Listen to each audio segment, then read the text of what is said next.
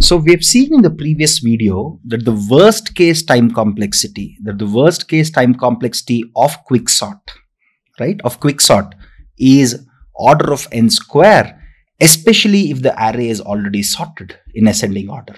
Because what was happening there was we took the first element as a pivot, a problem of size n was getting broken down into a problem of size n minus 1, right? So let me just erase this, right?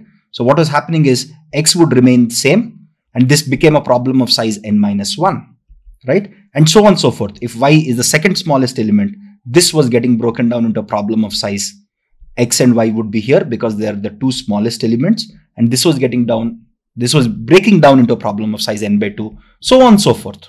And all this was happening because t of n is equal to t of n minus 1 plus cn. Because of this recurrence relation, the worst case was becoming order of n square. So is there a fix for it? There is something called as a randomized quicksort. Very, very innovative idea, right? So the randomized quicksort says, okay, so what are we doing here? We are always picking our pivot. We are picking our pivot to be the first element of array A.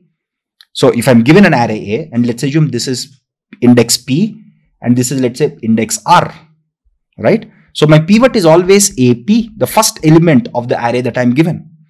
Because of this, we are running into this problem, right? Because X is the smallest element, because my pivot is the smallest element every time, I'm running into this problem. So the randomized quicksort says, this is extremely innovative. The randomized quicksort says, instead of picking the pivot to be the first element, what if I pick my pivot to be a random element? I'll pick it as a random element from my array A from index P to index R. Why should I pick this as my first, as my pivot element?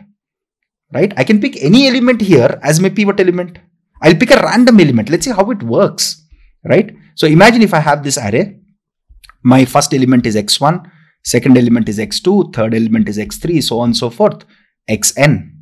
In the regular case, this is what I would always pick as the pivot in the regular case. In this case, I will not do it. I have elements 1 to n. So I'll pick a random number. I'll pick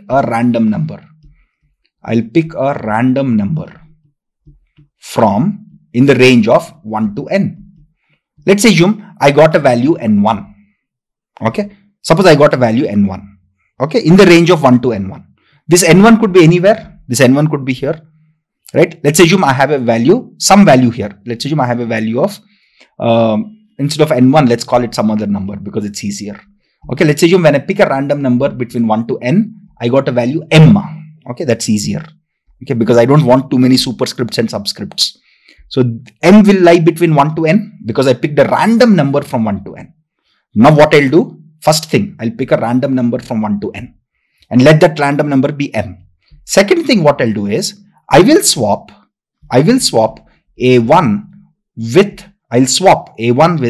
am. So this basically means swap. And now I'll make my pivot. Equals to a1. So what did I exactly do?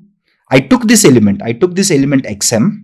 I swapped x1 and xm. So what became xm, x2, x3, so on and so forth, x1, so on and so forth, xn. So I swapped these two. I literally swapped these two. Okay. Now I pick this as my pivot. Now what happens? Because m was picked randomly, this will not be the smallest element anymore. Even if somebody gave me a sorted array, because I'm picking a random element from here as my pivot. So what did I do? I picked a random element. I swapped this random element xm with 1 and I picked a1 as my pivot. That's it. This is the only thing that I'll do before I start. So the only change is pick a random element at every item, given an array a1 to n that I have to apply quicksort on. Pick a random element, swap this, and then recursively keep doing it. That's all I'll do. Right? Now this xm is randomly picked, right? Which means xm has a very, very low probability that it will be the smallest element. right? So this randomized algorithm or randomized quicksort, you can prove mathematically using probability. You can actually show using probability. So there is this whole idea called probabilistic analysis of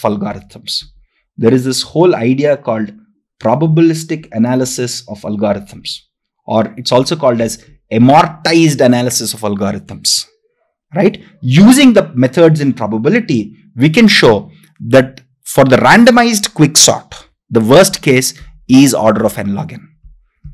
The beauty of the randomized quicksort is only in this specific case where the first element is the smallest, the second element is the second smallest, the third element is the third smallest. Only in this case things are breaking down. That was my worst case, right? So let's fix it using randomization, right? So randomization in probability, as we have just seen here, is one of the greatest ideas. Okay, so my favorite thing in whole of algorithms are randomized algorithms. Okay, this is the simplest randomized algorithm. Of course, one of the worst things with randomized algorithms is the rigorous mathematical proof about its time complexity. That is hectic. There is a lot of mathematical theory that we have to go into. There is a lot of mathematical proof that you have to go into. Okay, even for randomized quicksort, to prove that the worst case of randomized quicksort is order of n log n is non-trivial. Mathematically far more involved than just solving your simple recurrence equations. Okay, solving recurrence equations is way simpler than getting the probabilistic bounds or the amortized analysis of your quicksort, right? So by just introducing, but intuitively it's very simple, right? Instead of picking the smallest element every time, I am just picking a random element as my pivot. That's it, my problem is solved. Intuitively it makes sense, because when I pick a random element as my pivot, suppose I picked up this element xm as my pivot, okay, the chance that xm is the smallest element, so probably xm will lie here, all the elements less than equal to xm will be here, all the elements greater than equal to xm will be here. The probability that xm is the smallest element every time is very low. It's almost close to zero. The probability of that is extremely low, because the worst case happens only when every time in your algorithm you're picking the smallest element as the pivot. Every time if you do it, only then you go into the worst case, right? And the probability of that happening, especially when you're picking a random element, is extremely low. Okay, so randomized quicksort is your answer for the worst case of quicksort. So the randomized quicksort has a time complexity of order of n log n, while the non-randomized version has a worst case of order of n squared. That is the important difference that you should always remember.